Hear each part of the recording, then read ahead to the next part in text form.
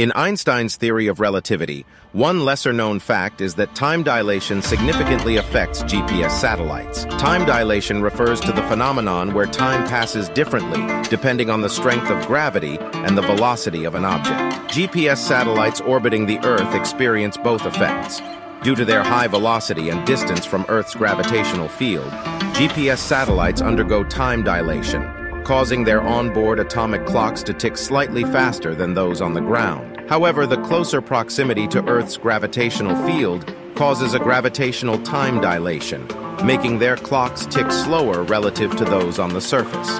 The combined effect results in a time difference of about 38 microseconds per day. This discrepancy would lead to GPS errors of approximately 10 kilometers per day.